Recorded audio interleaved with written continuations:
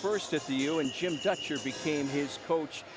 You had the unique scenario of both coaching and hiring Flip as a assistant coach back in 1981. What were the qualities that led you to hire Flip as an assistant back then? Well, when I came in, Flip was going into his junior year, and he was one of the first guys I talked to because he was a veteran coming back. And his first question was, are we going to run the pregame show? I said, Flip, that would be a no. And he said, all the guys know it. I said, that's why it's a no. And when I came in as an assistant with Michigan, during the warm-up, we had to sit there, we were warming up, and watch the Gophers go through it. And Tony Dungy was a good friend of mine. I'd recruited Tony in high school. Right. I recruited him in basketball in Michigan. He came to Minnesota to play football. And I called Tony over, I said, if the elephants come out, we're leaving, Tony. But that was Flip was the guy that I leaned on. He was our point guard. He was a very, very intelligent player. He keyed our offense. We had 3 first-round draft choices on the 77 team. A first-round first pick, Michael Thompson. The 3rd in the first round, Kevin McHale. 6th in the first round, Ray Williams. Osborne Lockhart played 9 years with the Globetrotters, and at the end of the year, Flip was our most valuable player in the players, and that was right. He was the one guy, Tom, we couldn't play without. Let's talk a little bit about the 77-76 team in particular, most valuable player. Difficult with all that talent to kind of keep everybody together on the court, and yet Flip was the right man for the job. Yeah, he was, and the other guys were great guys. We lost Ray Williams 2 years ago to colon cancer, but I talked to Michael Thompson, Osborne Lockhart, you know, often. Right. And Dave Winey, who was a member of that team, a good player. He was at Flip's memorial service on Saturday, and I had a nice talk with Dave. First time in 30 years for Dave Winey.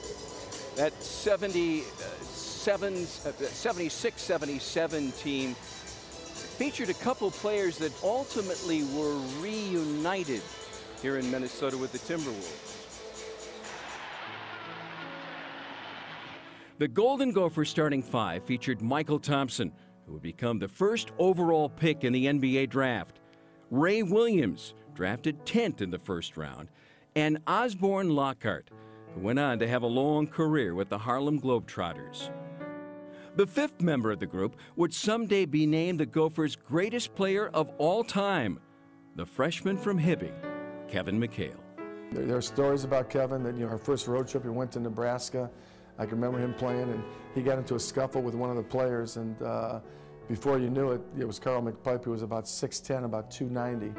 And Ray Williams goes in there and pushes Kevin aside and tells Carl McPipe, if you want to pick on someone your own size. And Ray's 6'2", 210. So we kind of looked out for Kevin, and we won that game. And we can remember the next day, Coach Dutcher was sitting in the front seat, and Kevin, went out. He had some buddies from Hibbing that were actually at the game, stayed overnight. So we're waiting to get on the bus, and all of a sudden, here comes Kevin driving up in a car with one of his buddies, and he comes walking out with a Nebraska red hat with a white N on it.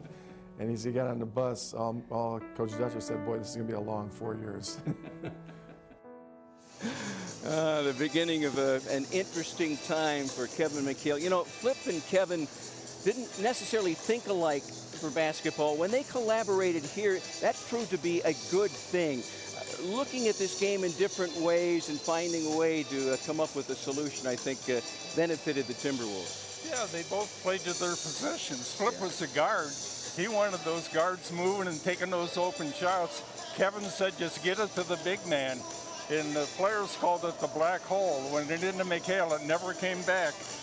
He was a great inside scorer. But when Kevin was voted the player of all time at University of Minnesota, I called to congratulate him, and he said, that's great, Coach. I wasn't the best player in my own team. Michael was. And he was right. Flip Saunders leaned on you, Coach. We had a chance to talk with him many times about influences. You were always mentioned as one of his favorites. Thanks so much for stopping by and sharing your memories of the man on a very difficult night. Yeah, thank you, Tom. You bet.